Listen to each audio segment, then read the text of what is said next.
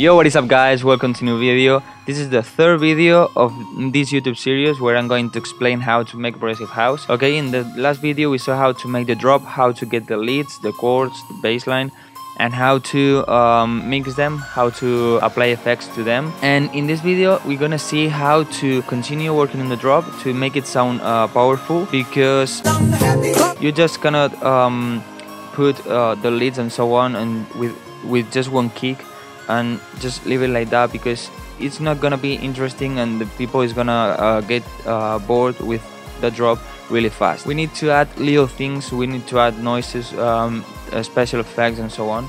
So don't wait more and let's go to the video. Alright, so first of all I have to say that I rendered the leads, the chords and the bassline, so I don't use that much VSTs and I don't have any problems with the CPU. I forgot that I had another channel where I just applied a simple cue to mix a bit and cut some resonance to limit the bassline. I used this little stereoized thing because if you have a mono signal, even if you boost this to the max, you're not gonna make it wider, okay? You need to apply the stereoized thing and just the volume shaper. Okay, what do we need first to make the drop interesting, okay? To make it powerful and with a lot of energy. The first thing I would say is to add some impacts on the drop, okay? Some white noises. So for this track I decided to put this exhaust, okay, or impacts, down sweeps, however you want to call it.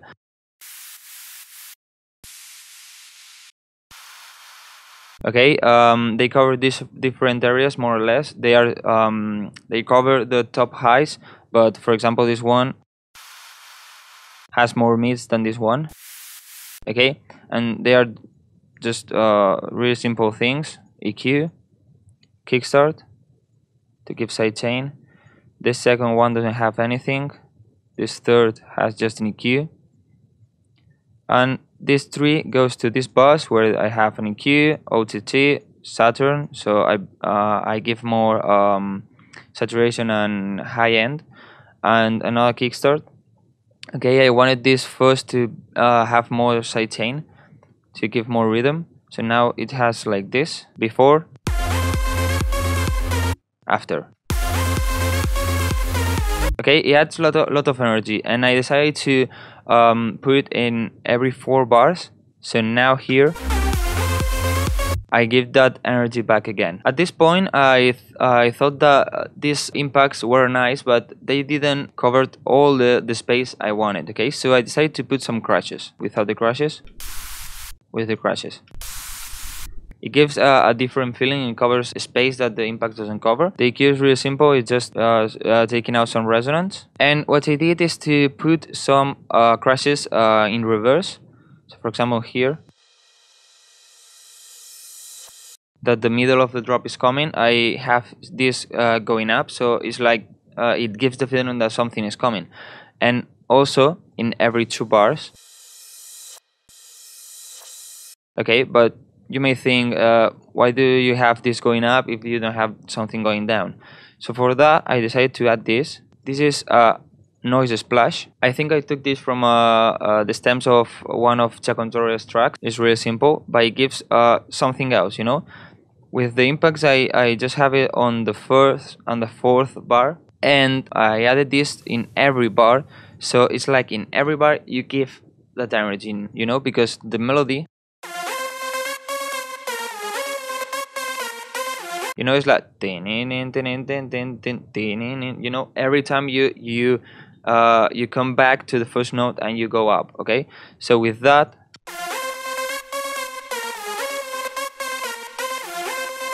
you know, you give that feeling. It's not really loud because I didn't want it so loud, just to make you feel it but don't really hear it.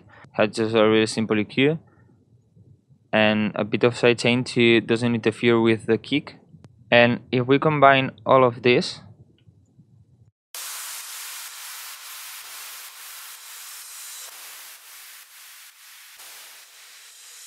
okay, now it's like that. If we listen to the track without these effects, it's like this, but with the effects.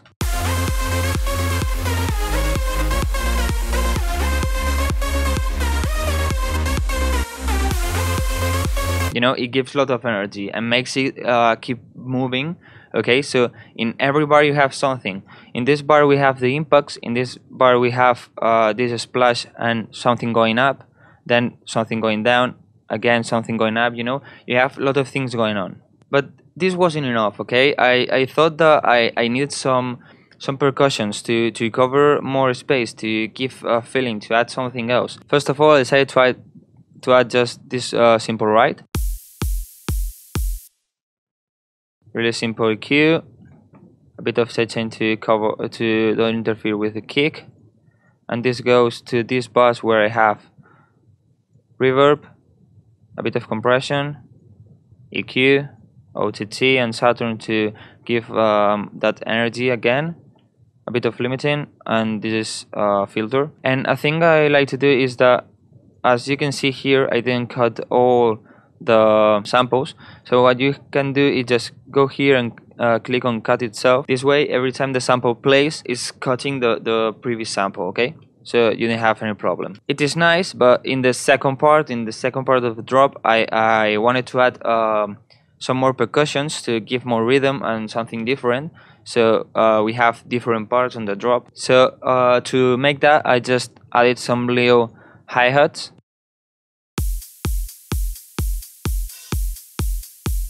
Okay, this tambourine that makes the track goes faster.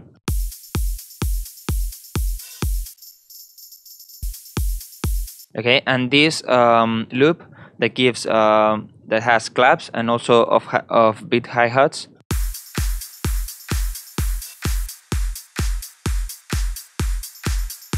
If we take out all of the things, it's like this, but if we have all of these things,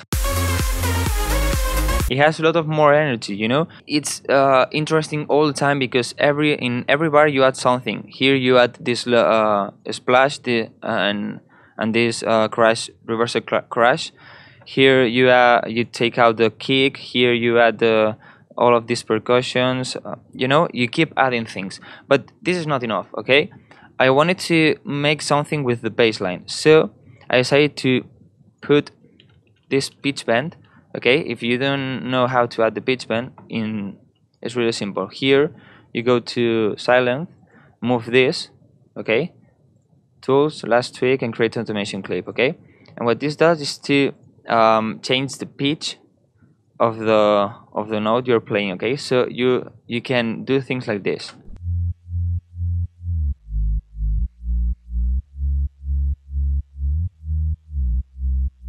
If you have good speakers, I just explain it.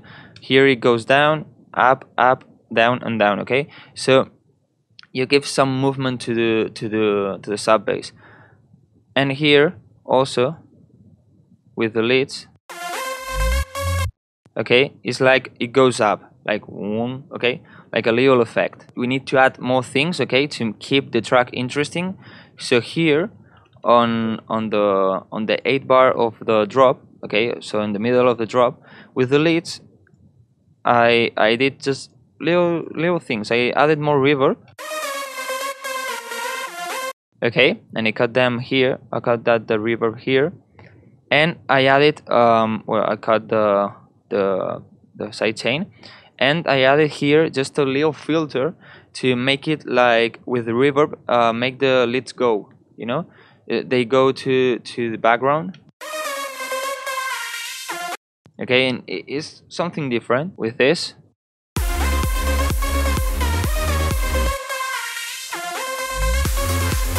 Okay, so now the track is a lot more interesting, but I wanted something else, so I exported here this. These are little effects I like to put in every 2 bars on the track. So here I have the things I used. Okay, in every 2 bars. Maybe you don't really hear it if you don't take care, but it makes the things going on. Okay, what you have here first is these 2 claps, and I added this one. Okay, so combined. Then here just this, and then here this. So all together. This is the same as here, but this one is different. Okay, and then here this. Okay, so with this thing, what we do is to add something new every 2 bars. Okay, adding it every bar, maybe it's too much. Every 2 is pretty nice, but I'm talking about percussions. Okay, but because I also try to add something new every 2 bars with the noises. Let's play with the kick on the right.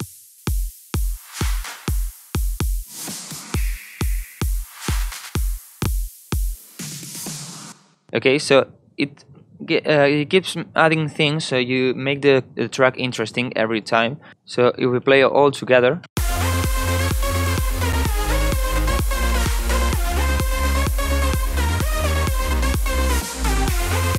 and also here I had this the snares of the build-up, but they are filtered.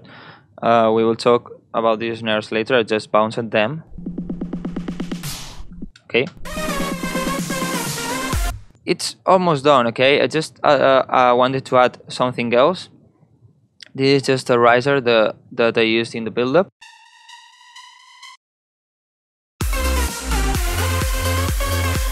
So you know, hearing this, you know something is coming. So to another section of the track. And the last tip to make the track sound full, okay, is that with these impacts or crashes, you have something that sounds and then it goes out. Okay, so for example, here you don't really have white noise going on. Okay, and white noise gives a lot of energy, so I wanted to give that energy. So with this noise going on all the time, you give that energy, but the problem is that this noise is mono. So what I had to do is to clone the noise, okay, and put it one to the right and one to the left. But if you do this, it's also mono. So what I did is on the second one I just reversed it, because just white noise, okay, it doesn't care if you reversed or not. So now it's a stereo, and this way it covers a lot more space. For example, let's put this part. And also you can do that with crowd effects, because with this you cover the top end, okay, of the spectrum, but you don't cover the mid section. And sometimes I like to add some crowd effects. And to use these crowd effects, what I like to do is sometimes I put like claps for the crowd, or using this kind of crowd effect. Okay, like an ambient effect. And this kind of crowd effects really covers a lot of mix section, okay, but I thought that I didn't really need that, because I really have a lot of impacts, crashes, this drop splash, these effects here, the percussion. So I had a lot of things and I didn't really need that crowd effect. Okay guys, so we started here.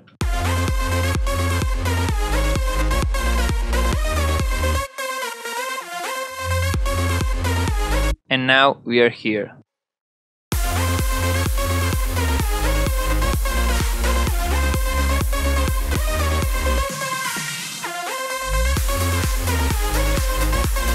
So just have these things in mind, okay? You need to add some impact, some white noise to cover the top end, because that is what really gives energy to the track.